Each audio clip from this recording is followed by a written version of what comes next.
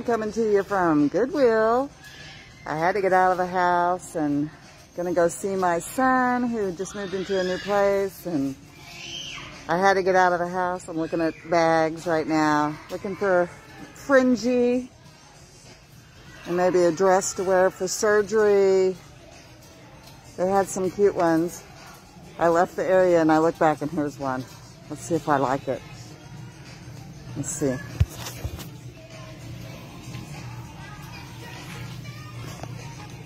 What do you guys think? Is it pants?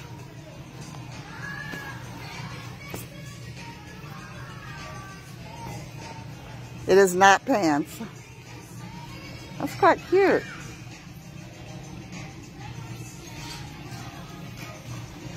Well, they're a little bit pricey today on their clothes. I don't think I'm going to buy any clothes. It's not really... I thought I'd get some material maybe to cover my kitchen chair, and I don't know what else I'm looking for. I'm not really looking for anything. I just had to get out of my house.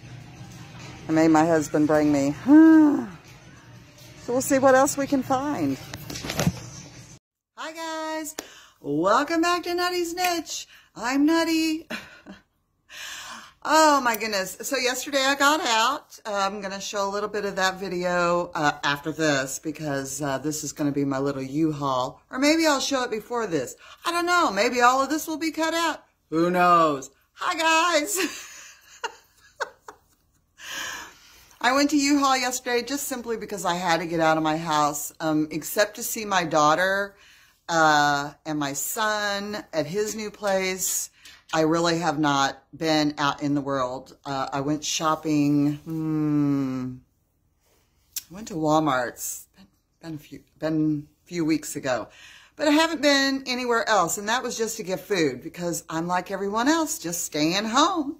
Well, aside from the fact that I'm, still running around with the injury. So as it were. So I went to Goodwill. I did find a few things. I found this amazing material. I have been wanting to recover my kitchen chair in something fresh, fruity, fun, colorful. And I thought I had found it in some pillowcases, but the pillowcases were too small. And I didn't want to seam, so I didn't proceed. I have the foam.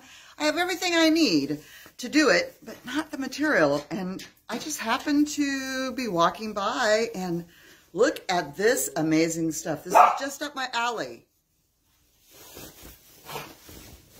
It's trash day. I should have known. Look at that. So one of these big flowers is going to be the centerpiece to my, ooh, that probably right there, to my kitchen chair. Isn't that cool? And I have material left over, so if I get other cushioned kitchen chairs, I can do the same thing with them, and they'll all match, because there's plenty of material here for that. It's the only thing I would use it for. It's not really my thing, but it's perfect for chairs for underneath the table. I only have 3 kitchen chairs.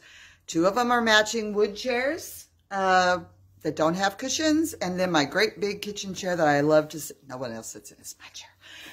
But anyway, now it's going to have this on it. And then I found this super cute top, which right after I show you this, I'm going to stop, show off my cute top. I hope it fits. I hope it's not too big. It might be too small, but I don't think it's going to be too small. But isn't that cute? I'm gonna try it on, and it might be a little bit too big. I like things a little bit loose, but sometimes things can be too loose because I have the arms. Can't get away from those. And we found a lot of fun things at U-Haul, but we're trying Goodwill, but we're trying not to spend money. We were looking mainly for the grandson's some sporting equipment. But I think we have him covered. We didn't find anything that he would find useful. But as my husband thought we had escaped, he goes, "What's that?" And I looked and I said, "What is that?" And it was this. And this thing is heavy. Oh, get this amazing. Now, we thought this was all like put together glass, blown, whatever, however way they do this type of glass. But it seems to be painted on the blue part, and the green seems to be green. Like it goes green, white, and then somebody put blue on it. I'm not real sure. The bottom of it seems to be scraping off. Yeah. Anyway, it's a super heavy glass. It's so heavy. It's a great vase. Stop. Shh. My dog. I have to over yell him at least once before he will shut up.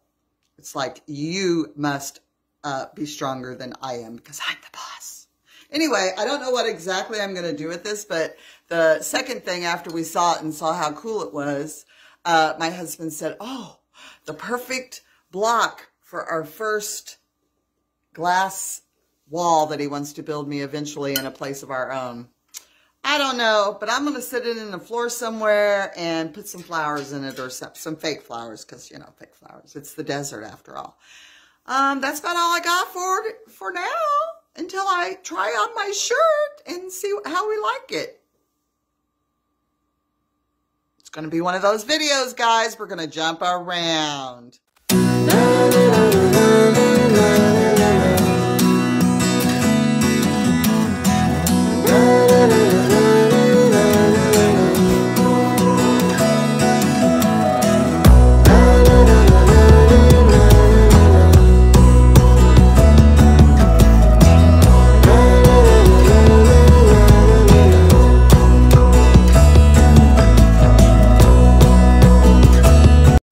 I'm back. Welcome back. I like my top. I think it's supposed to be a dress because it's got 2 layers for privacy or what have you, but it's a top for me. My legs don't accept dresses. Let me adjust this camera just a little bit. A little bit better. Got my paint quarter set up in the back. This is my new phone, guys, so this is going to be my very first video with my new phone. Alrighty. So I like the top really well. My only issue, I had a little issue with the bra, but I think I can fix that when I'm wearing it. And yeah, looks cute. $5. So we'll go with it. Alrighty. So on my Facebook with my friends, I was posted this morning that I got a, from my doctor's office, a opioid risk assessment tool. And they want me to fill it out for them before I get my next round of pain medication, which is going to fall right about the same time that I'm getting my hip replacement. So I'm hoping that even though I fill this out, I'm hoping that there won't be any need for him to give me any more medicine. I'm hoping that, well, opioids, I'm sure he'll still be giving me my gabapentin until I can wean myself off of it, because that's for the nerve damage that is in my leg. And the few times that I have been off the gabapentin because of this, you know, whatever, it definitely can feel a difference with without the gabapentin. So I'm not going to be getting rid of the gabapentin, but I'm definitely ready to get rid of opioids. And I feel like the orthopedic surgeon will be giving me pain medicine to go home. And after that, I shouldn't have any more pain. Right now, I'm taking pain medicine for the hip. My thigh and groin area does not seem to be giving me any of the issues that I went through in October of 2019. So that's encouraging. All of that's encouraging. But I'm going to fill out this form. But before I did, I thought I would share it with you because it's so funny. Because I am a certified, whatever is the word that means when you've been through all of the stuff and the doctor says this is your diagnosis. So I have been diagnosed with bipolar and I have manic depression. And maybe the two don't go together, but unfortunately for me, that's my life. And unfortunately for the people around me, that's been my life, all of my life. I'm just crazy. And I've been tested, as Sheldon would say. He says that he was tested, but so have I. I am crazy.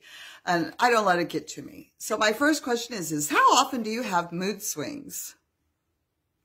Now, there is no place on here. They got never, seldom, sometimes, often, and very often. And there's, you know, I'm just like, how do I answer that? Do I answer it before drugs? Because before drugs might be bad, because all the time, often, I'm crazy mood swing person, girl. Yeah. I don't need medication. If anything, my husband says my medication has calmed me down a little bit.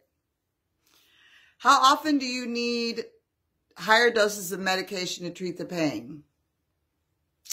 Well, I have not been taking extra medicine for the pain. I have been doing a lot more sitting than I was doing prior to, you know, I was in a wheelchair. Then I worked myself out of the wheelchair, and I was walking pretty much by myself in the house. And then right before, in September, I went shopping for my granddaughter was getting ready to be born. We were going to have a big family thing. We were going to have a big Halloween party. And I had started all the shopping for it.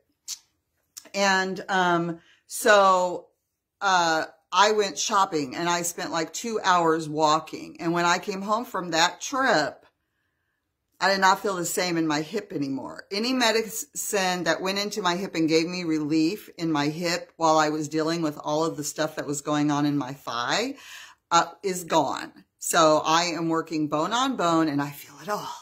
And the pain medicine, while it is probably takes the edge off of it, I still feel it all. And I don't take more because I don't want to run out. I'd rather feel what I feel than to feel what I did feel. So I'm too scared of running out that I pretty much take it just the way it says. And if I'm feeling more pain than usual, I'm sitting in the chair more than usual. How often have you felt impatient with your doctors? Only one time. Only one time. And that was that physician's assistant who acted like, you know, I was a pill seeker. How often have you felt that things are just too overwhelming that you can't help them? Okay, my life is overwhelming sometimes, but I never feel like, oh, woe is me. I've never felt like that for a long time. How often is there tension at home? Well, I live here alone. If there's tension here at home, there's going to be somebody better get some therapy or something if there's tension at home and you the only one here. How often have you counted pain pills to see how there are remaining? Me, I count everything. I feel like my grandma Flo, she used to count all her pills. I count them when I get them to make sure I got proper count, because sometimes the pharmacy can make a mistake. It happens. And I do count them towards the end of the weeks to make sure in my brain because sometimes, guys, I do forget if I've taken my pills. I do. It's me. But when I do that, I usually don't take anymore. I just go without, because if I don't want to over-medicate myself. I'm here alone. I don't want to over-medicate myself and have something happen to me. So I just don't take it if I think I've forgotten. Did you take your medicine? I just don't take any more because I don't want to have a problem. How often have you been concerned that people judge you for taking pain? I'm never concerned what people think of me. Oh, I'm making YouTube videos. Everybody can think what they want of me. I don't care what you think of me. I'm in pain. I'm taking pain medicine. When I'm not in pain, pain medicine's not going to be part of my life. How often have you worried about being left alone? How often have you felt a craving for medication? When I'm trying to stand there and wash dishes and I've stood the wrong way and I come up off my hip and that pain grabs me, I'm like, oh, is it time for medicine? It's a lot less. I get a lot less of those feelings since my thigh has, the medicine has left my thigh. But I'm not craving. I understand this question, but I'm not that person. How often have others expressed concern over your use of medication? Actually, they do voice concern. They voice concern that I'm not telling my doctor how much pain I'm in and I'm not taking enough medication. Personally, I think I'm taking just enough, maybe I'm not taking enough, but maybe I should just keep sitting. Just saying. I hate to be a sitter because I sat for so long, but there it is. How often have your close friends had problems with alcohol and drugs? I'm pretty choosy with my close friends, and no, I come from an alcoholic family, and my mother chose not to have that life, and I saw what it did to other people's lives, and I did not choose that life for my family. I do smoke cannabis. I've always smoked cannabis, and I've never felt like I was addicted. I'm getting ready to go off of cannabis to make sure that my lungs are as clear as possible for this upcoming surgery, but I've never felt like I was addicted. It is what it is, and then I do like it. Not gonna lie. All right. But not the opiates. I'm not, nah. How often have others told you that you have a bad temper? This one made me laugh out loud while I was reading it. And my husband, when I told him what it said, he also had a big chuckle too. How often have you felt consumed by the need to get pain medication? I don't want to run out. I want to keep it continuous. I don't want to be in more pain than I am in. I still have to get up out of the chair, walk to the bathroom. I still have chores to do in my kitchen. So I love my husband, but he comes in and cooks, and I do the cleaning. That's our personal agreement, and I do like to stand there and put the dishes in the dishwasher. It's so hard. And wash all the counters and cabinets. I would do that anyway. Even if he did it, I would still go in there and wash all the cabinets and counters, and because I'm that way. I like things to be a certain clean, like after myself. So, yeah. How often have you run out of pain medication early? Nope. Nope. How often have, this one cracked me up so hardcore. How often have others kept you from getting what you deserve? What the heck kind of question is that?